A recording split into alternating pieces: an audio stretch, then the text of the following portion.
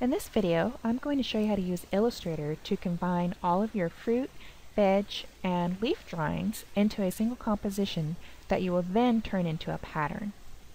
First of all, you need to go to File, New, and we have been going to Web and selecting the minimum, but this time let's select Web Large because we need a little bit more space.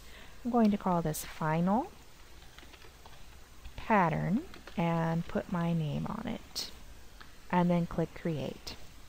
I'm going to draw a dark colored rectangle in the corner. So let's get our swatches. Here's a nice dark color. I'm choosing a dark color because most of my vegetables are bright colors.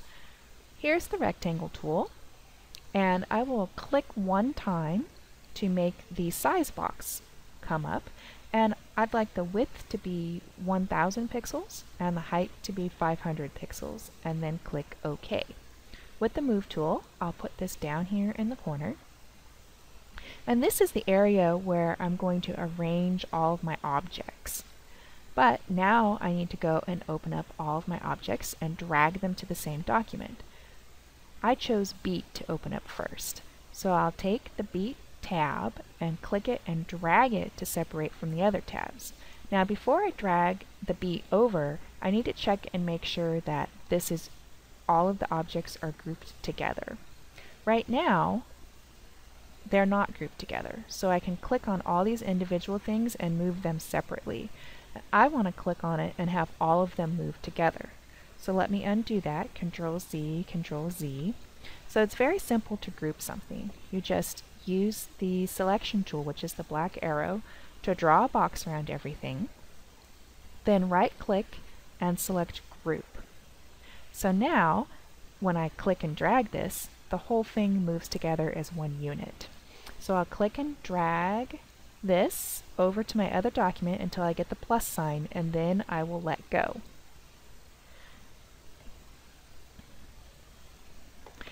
So once I get this over here, I will shrink it a little bit by holding down Shift, which prevents me from squashing it or stretching it. Use only the corners, and I can shrink that down so it fits a little bit better. So now I'll open all of my fruits and veg and my leaves and drag them all over here. And I've actually done that on this one. Here we go.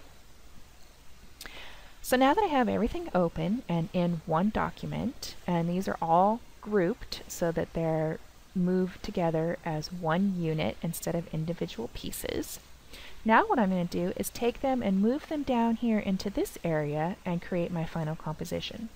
The first thing that I'll do is address the corners. I want something interesting happening in all four corners. So I'll start off with my favorites. I really like the pineapple. I'm going to hold down Shift and shrink this, and then hover the cursor around the corner so that I can rotate it. And I want to move it so that it's close to the edge but not quite touching. So I don't want giant gaps to show. That looks pretty good right there. I really liked this guy, the broccoli. So hold down Shift, shrink it, turn it, put it in the corner. And I also really liked this eggplant, so I'll shrink that and put it in this corner, and I will continue in this fashion until I get all of my objects on here and arranged. And I actually have already done that, so let me show you what that looks like. It's these guys right here. So after I played around with it for a while, this is what I came up with. So those are all of my main objects. I didn't like the cherries, so I left them out. Now I wanted to fill in some of these larger spaces with another object, and I chose these guys right here, the cute little blueberries. So I grouped those together and made some copies. And I put those in all of these large spaces. So far so good. Now I still have some large areas that I wanted to fill in then with these leaves and dot designs.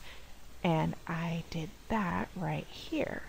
So I just moved them around, copied them, rotated them, made them different sizes until it filled the area really nicely.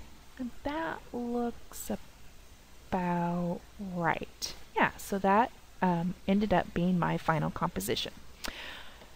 Alright, so once you get that far, then you have to convert it into a pattern. So I'm going to open up the Layers panel and turn off the eyeball to hide the blue rectangle.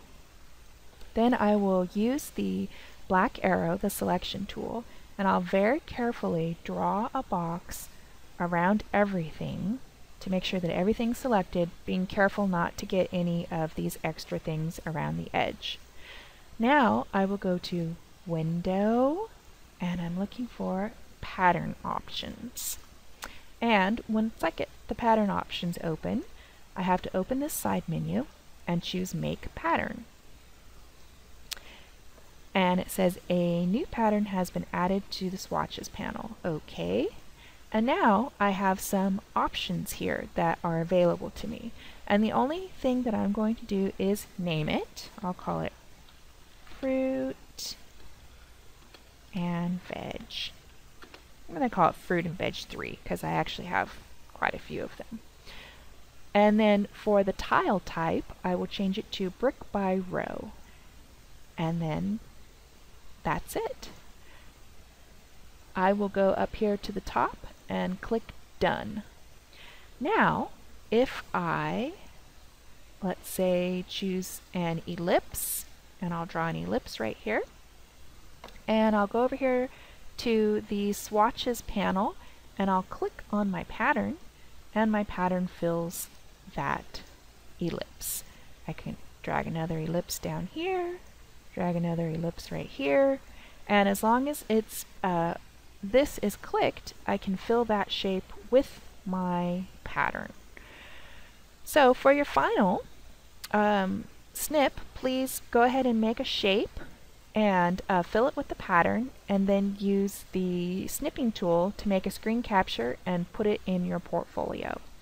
That's it for now. Oh, and be sure to save your changes. Bye-bye.